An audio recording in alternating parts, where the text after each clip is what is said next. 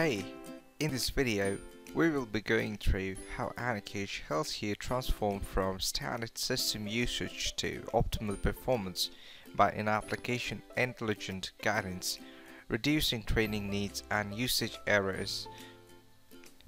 The self-service bot provides live step-by-step guidance inside any application. It also prevents usage errors, thus saving downstream productivity losses. Noteworthy is all of this is possible without any source code integration. Let's take an example of a new SAP user who needs to work on a purchase order module.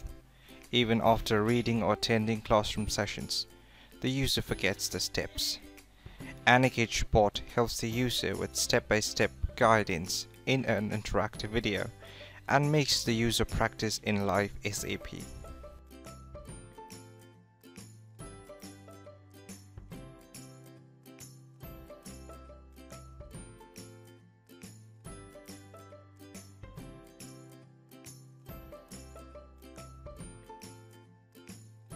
The bot also provides field level definitions when user hover over the fields.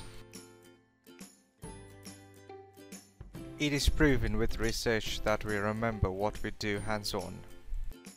New users can be tested on real-life scenarios inside the application, and task proficiency metrics are available in the reporting portal. Let us take another scenario, where you are an experienced SAP user. You are unaware of a maintenance activity going on in the group 500 and are assigning an order to that group. The Anakage bot proactively alerts you on the maintenance activity going on in that group. This helps you mitigate operational risks and alerts the stakeholders at the time of transaction processing to make informed decisions. Suppose you are about to assign a vendor and type in a vendor code not knowing that it doesn't exist. SAP would show user an error code which you could not interpret to figure out your next step.